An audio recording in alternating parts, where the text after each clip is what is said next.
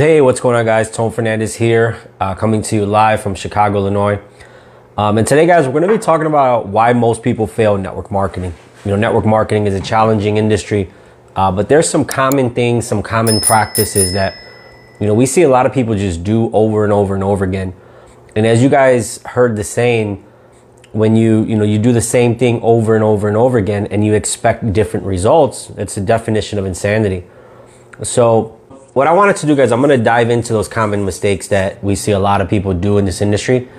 And, you know, one of the things that I noticed is that some people are so stuck in doing these things. They're like sold to these same strategies that I don't know why. So let's start from the beginning. You know, in the beginning, when you first come on board to the industry, you know, we definitely love to share our business opportunity with our friends and family, share with the people that we love, right? There's nothing wrong with that. But what the mistake is number one, how you approach your friends and family. So if you approach them in a harassing manner, you approach them in a manner where you're expecting a result, it's going to kill your momentum in business because you can't control what your family does. And if you only rely on your closest friends and family to get results in business, then typically your pipeline is going to dry up. So that leads me to the second mistake is people don't learn marketing outside of just talking to their friends and family.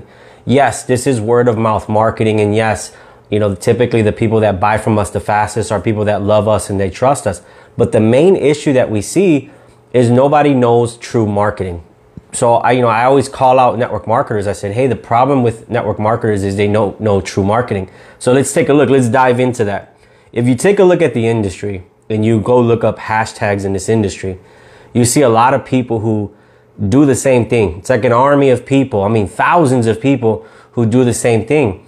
So the question is, if you're doing those same tactics, and let's name them, mentioning your products all over, not even actual brick and mortar businesses do that, right? They don't even do that, where you're just constantly pounding your timeline, pounding it with your product and your service. People are going to be drawn out to your message because nobody wants to hear that all day. So the first one is constantly promoting the products and services, right? That's not actually marketing, right? If you look at marketing, if you take a look at a commercial, the only companies that can get away with doing that are big brands that have been around for dozens of years. But take a look at what the smaller brands are doing. They're letting you know in their marketing that their product can solve a problem, right? So it entices you to want to learn more. But the problem that we see, and I saw this actually, I was actually listening to Damon John. He was live on Instagram the other day. He said something so powerful that, you know, he's not involved in network marketing, but he said something in general about many businesses. He said, you know, people think that because they have a social media presence that, you know, all of a sudden your clients are just going to come start buying from you on social media. But if you look at the statistics, very few people actually buy from you on social media. It's usually taken outside, right? It's usually taken to a web link. It's usually taken to a phone call. It's usually taken to a Zoom. So the question is, what do you do with your marketing on social media? How do you perform? How do you show up? And one of the main things that you want to do is the first one, it's all psychological. You want to get into the mind of your clients. Get into the mind, and you have to understand how they're thinking. So number one is identify, okay, how is my potential client thinking every day? Because here's a problem that I see in network marketing too, is we market in a way from a perspective of another agent in our business. So what I mean by that is the verbiage that we use, the lingo that you use. The only people that are going to understand you are other people in your industry. So what happens is you're not going to get clients because the only people that understand your post or are finding your post are other people who already sell what you sell, who already recruit, you know, in your industry. So a lot of marketers, what they do is they put their post up, you know, and they want to get one target market, but they end up getting the wrong market. To take a look at your friends list, if you're in network marketing, if you did some of these tactics before, what you'll notice is you have a lot of the same friends from the same company and the same thing. That's cool and all, but how are they going to buy from you? How are the people from the same company, the people from the same industry, having all of them online? How is that good for you, right? How is that good? How many of those people are actually going to pull out their credit card and buy from you? Zero. The answer is zero. So when you formulate your marketing, what you got to do is get into the mind of what your client's thinking about, right? You know, let's take some examples. You know, let's say that, you know, you did, you know, health and wellness, and you're selling a health and wellness product. Well, the average, you know, person, you guys see it off, you hashtag, I don't know, Herbalife, if you hashtag some of the major network marketing companies in health and wellness, what you'll notice is they do all the same thing. There's nobody sticking out. They all kind of attract each other. You know, all they do is have like these sessions online where they mention their product over and over and over again. And in their mind, what they're thinking is, man, I have the most awesome product. This product is so amazing. But everybody thinks about that, about their product. Everybody thinks it's amazing, but your client doesn't. Your client doesn't know anything about the product. So what you got to do is you got to bridge that gap to get them to the point where they experience your product, they like it, and then they can say it's awesome. But a lot of times when we see marketers marketing, they try to get people from point A to loving the product just off of a Facebook post or just off of an Instagram post. And that's not how marketing works, right? So how do you get them, you know, how do you bridge that gap? So they're right here. They're not familiar. They're not educated on your product. And you're over here. You know how your product works. You think it's awesome. You love how it smells. You love the box it comes in. You love everything. So what's in the middle? So the middle is finding out how your potential client thinks, right? So in health and wellness, let's say that, you know, all these people in network marketing, how they market their businesses, all they do is just kind of drill you over the head with their product. It's over and over and over every day, over and over and over again, right? But what they don't realize is your potential client is waking up thinking, okay, man, I don't have any energy today because, man, my health is deteriorating, right? They're thinking, man, I woke up this morning and I couldn't even tie my shoe because my belly is so big. Your potential client is waking up thinking, man, if I don't fix my health, this sleep apnea is going to get worse. If I don't fix my health, this diabetes is going to get worse. If I don't fix my health, then, you know, I'm not going to be around for my kids, right? These are emotional things that are going on in their head. So when they see your post about, you know, this is an awesome product, it tastes amazing, it doesn't connect with them. So what do? How do you bridge that gap? Is you start to talk like your client talks. Don't talk like an agent in your company. Talk like your client would talk.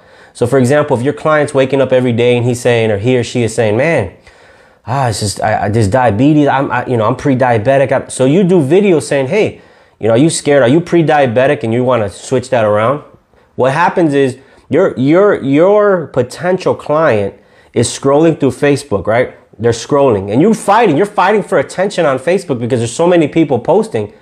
But then he or she sees that post that speaks to their heart. Guess what they're going to do? They're going to stop. They're going to say, whoa, I was just thinking about this yesterday. I was just talking to my wife about this. I was just talking to my best friend about this the other day. And now you got their attention. Now you got eyeballs on your stuff. But when you're just posting products and you're hiding behind your products, you're not going to get that person to stop scrolling because all they see is just another person. So here's an analogy that I learned in a mastermind the other day. This is your product, right? Most network marketers or people in direct sales, their products like this. It's like they're behind their product marketing, right? Take that product in your marketing and put it to the side and you stand in front, right? And what I mean by that is you become a hub of information in regards to your industry, in regards to your niche.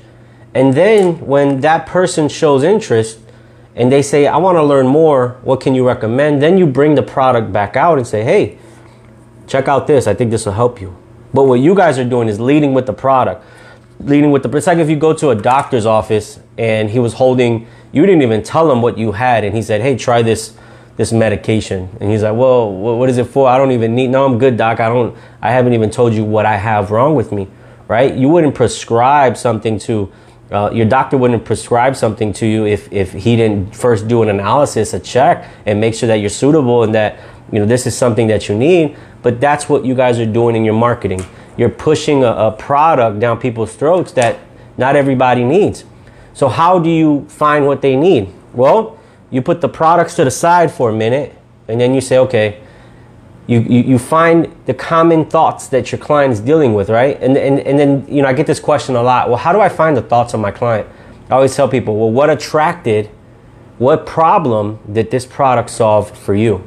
and they said, well, I was going to run a marathon, and I decided to get in shape. Bingo. You can speak now. You have a testimony. Hey, are you looking to get in shape because you have a big event, a marathon coming up? That's true marketing. That's how you attract people. Once you attract people, now you can get into that one-on-one conversation and say, well, hey, what are you looking to do, right? You're that doctor. You're looking for, to create a diagnosis. You say, okay, what are some things you're suffering with? What are you looking to improve? Based off what you told me, now you can bring back that product. So, if you want to improve the industry, you want to start to see results in your business and in your life for network marketing, get this product out of the way. It's blocking people from getting to know, to like, and to trust you, and it's repelling people. Product pushers are repellent. And by the way, let's talk about why that's a popular thing. There's 2 reasons why that's a popular thing. Number 1, the leaders in some of these companies tell you to do that. Why? Because the leaders in these companies have thousands of reps. So if every rep just sells 1, they're killing it, right? Number 2, these leaders they can do it themselves because they have a huge following. They have millions of people who follow them that they've built over the years. So that leader can go online and say, hey guys, check out this product. Guess what? His whole market will probably buy from him because he's influential. But if you're starting off and you're new, you can't do what they're doing. You got to start building that brand. You got to start building brand recognition, becoming an authority, and becoming knowledgeable in what you do. Think about this. If you're going to go buy a car, would you just buy a car from somebody who's just pointing at cars and saying, hey, this one's good too, and this one's good too? No, you're going to talk to this car salesman who knows a little something, right? Who has a little knowledge, because you can hear how he's talking about it. He's educating you on different things. You're going to say, man, I trust this guy. He knows what he's talking about. It's the same thing in our industry. Same thing. And then obviously the other reason why you see this a lot is in our industry, there are people who are already influential in the industry. And what I mean is, let's say you had a product and it was, I don't know, a skincare product, right? You help people with acne, you help people with all this. And let's say that, there was a doctor who his whole life went to school for dermatology and practiced dermatology and just built a huge practice. Well, that guy decides, I want to add this product line to my line of products. Well, he's going to kill it because he has a dermatology practice, right? So you can't copy what he does. And I see that a lot as well. People try to copy what somebody in their company who's an expert does. That doesn't work. That guy has a dermatology practice, right? Same thing in health and wellness. There's doctors who are nutritionists, and they sometimes become distributors in health and wellness because, they like the product. And then what happens is they'll recommend the product online to their friends, family, and dozens of people will buy from them. Why? Not because the way he posted it, because he had a reputation for many years of being a nutritionist. So anything he posts, anything he says, people are like, oh yeah, let's buy from this guy. So you cannot do the same thing because you're brand new. You weren't in that industry for many years as a professional. And then on top of that, you don't have, the influence like that person does. So from the beginning right now is you got to formulate what you're going to do with your marketing, right? So the best lesson I'll tell you for beginners is invest, learn, teach, right? Invest in learning about your industry, invest time, invest nights, invest, in courses, invest in mentors, learn from them, take notes, get notebooks, and then reteach that stuff. And when you reteach that stuff, what happens is people are going to come, your way. They're going to be attracted to you, and they're going to ask you questions. When they ask you those questions, that's when you can recommend your product. You can say, hey, this product I think will be a fit for you. This product I think will be a fit for you. And by the way, guys, I put together a 10-day boot camp. If you're in network marketing and you're watching this and you're wondering, man, I want to learn all these strategies. I want to learn from the beginning to the end. How do I build a brand? How do I become an authority? How do I, post content that attracts people to say, hey, I want to buy from you. How do you get recruits online? If you want to learn all of that, I put together a 10-day marketing bootcamp. It's 10 days of hardcore, courses where you get to learn. You get to learn from the beginning to the end, in-depth content marketing, in-depth how to build a brand, how to become an authority, and not just be a product pusher, but actually build something that's going to last. If you want access to that, go ahead and comment below. I'll give you access to that course. It's normally $300, but we have it on sale for $99. It's a 10-day course, so you get 10 courses. And like I said, this is in-depth stuff. I do how-tos, walk you through setting up your first lead magnet from the beginning to the end. I walk you into 6 proven scripts, basically proven scripts that you already, that already have been proven. These are scripts that I shared at my office with people, and they came back to me. They're like, hey man, I got to recruit. I recruited this guy, I recruited this real estate agent, I recruited that person. I put together how-to videos on how to do email campaigns, and I showed you how to structure it, what type of content to put, how to utilize Facebook groups, how to sell stories online, how to do a Facebook Live. So I go into depth with all these strategies. It's a 10-day, several hours. So I recommend maybe taking an hour a day into these. But it's $99.97 right now, normally $300. And we go deep into some of the stuff I covered today, and we go deep into other strategies. So if you're in network marketing and you're watching this and you're thinking, man, I want that course, let me know. I'll send you the link and you can take advantage of the limited time offer. So appreciate you guys. As always, your success is important to me. I'll see you guys out there on the field.